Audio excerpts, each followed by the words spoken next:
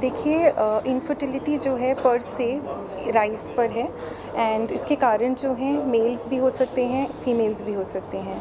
Traditionally everybody used to think कि females जो हैं वो कॉज़ रहती हैं फॉर इनफर्टिलिटी एंड जो मेल्स थे उनको लगता था कि इनको हमें इन्वेस्टिगेट करने की भी ज़रूरत नहीं है। बट ये बहुत बड़ा मिथ है।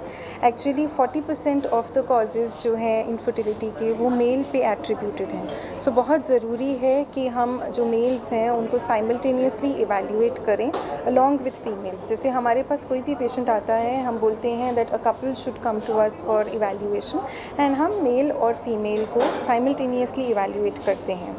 और आजकल हम देख रहे हैं अपने क्लिनिक में कि जो मेल फर्टिलिटी है वो बहुत कम हो रही है। बहुत सारे फैक्टर्स हैं जो मेल इनफर्टिलिटी बढ़ा रही है। फॉर एग्जांपल लाइफस्टाइल फैक्टर्स हैं, जैसे कि स्ट्रेस सबसे बड़ा फैक्टर है, देन ओबेसिटी, फिर smoking and alcohol use of laptops. ये जो कारण हैं ये नोन कॉजेज़ हैं। और भी कई फैक्टर सामने आ रहे हैं जो कि हम डेली लाइफ में यूज़ करते हैं, उनको हम बोलते हैं endocrine डिस्टरप्टिंग chemicals.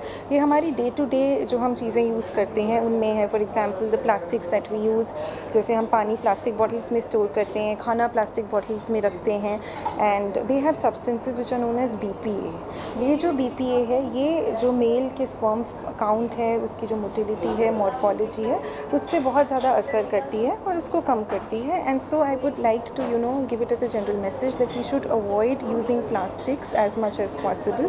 Shift over from plastic bottles to maybe glass or stainless steel, which are safer options.